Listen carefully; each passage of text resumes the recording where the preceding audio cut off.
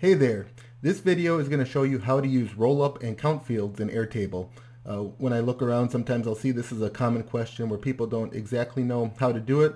So I thought I would make a video showing you using a budget base that I think will make a lot of sense to people. So if we're looking at this base, and I have a link to it below so you can copy it and try it for yourself.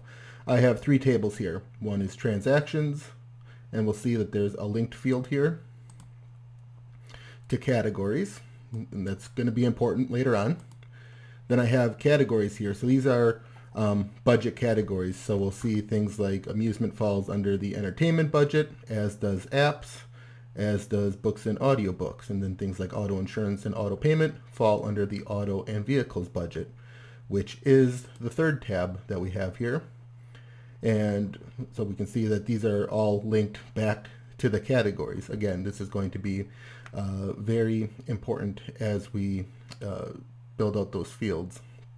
So I already have one rollup field in place, and then I'll show you how to create it once we get to the budget. But if I open this and edit this field, we'll see that I'm looking at the linked table of transactions, and from that table, I'm looking at the amount field. So when we come here, we'll see that every transaction that I add will have an amount, and that will roll up to this specific category. So I'm just going to, I have some transactions here that I'm just going to paste in.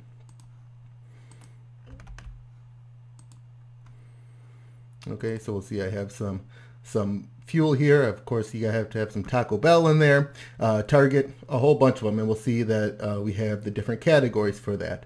So now when we come to our categories table, we'll see that things like our fast food under the food and dining budget came to $39.20. So if we would go back and add up all of those Taco Bells and of course your Arby's for Seinfeld fans, you're going to get $39.20. So now what I want to do is see how this rolls up to the larger budget table. So right now I have budget amounts set for these different budgets, but now I want to create a roll-up table. So I'm going to come down here, and it takes me a second to find it. There we are. So roll up. So I'm going to select, I want to get the values from categories, and from that field I'm actually going to grab the amount field because that's the total of what I want to roll up. And if I wanted to, I could create a logic to do this. In fact, when I do this for my own personal budget base, I actually have a field that's called like not budgetable, so things that I don't want to include in the budget. So you can do that too. I'm not going to do that here. And then here, you can put in different formulas. I think the one that we're all want to do is just the sum of the values. So we just want to add up all of those different values and see what the total is. So with that, I'm just going to do create field. And now we'll see that food and dining is now $396.61. And that's because in addition to fast food, there's also some groceries in here. Oh, sorry, I'm looking at the wrong tab. We can see that there's also some groceries in here. So now we can see that of all these transactions with different categories rolled up into these categories, which now rolled up into this budget. And we can use things like this if we wanted to. I'm just going to create a field here, and this is just going to be a formula field if I wanted to see amount roll up divided by budget.